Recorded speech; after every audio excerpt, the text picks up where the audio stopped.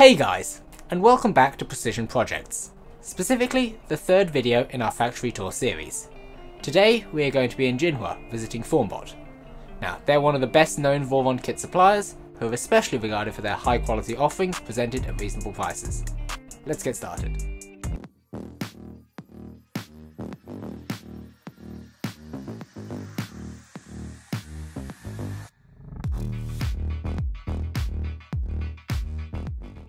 So everybody, welcome to Formbot. This is their warehouse and office space in Jinhua. On our left we've got some Trudons which are currently printing Voron tap sets, and a Voron 0.2 which is currently not printing anything. Over here we've got some pulleys. Let's go over here and have a look at some beds. These are Formbot's beds, all in different sizes for the Trident to 2.4, and then I believe as well some V0 beds. Over here we've got some nozzles, and at the bottom there's some drivers and motherboards for the Trudons. Around the corner we've got some other parts which are mostly for the V0s, a few parts for the 2.4 as well. Here's where most of the V0 parts are stored. Down the end we've got the foam tape ready to go, and bed heaters as well. Over here we've got frames for the V0s. Over here we've got all of the Voron 2.4 frames and motors packed into their foam.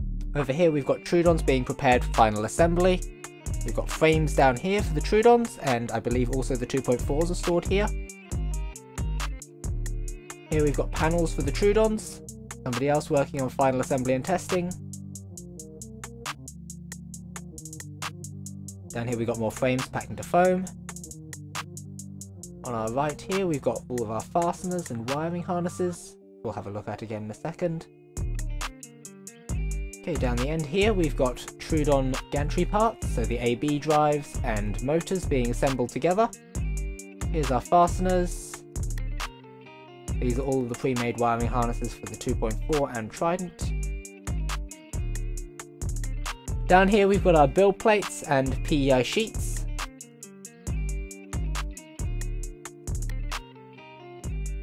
Down here we've got some of the electronics being packed, as well as fans. These boxes on the left are all full of rails. Formbot's rails are sourced from STE.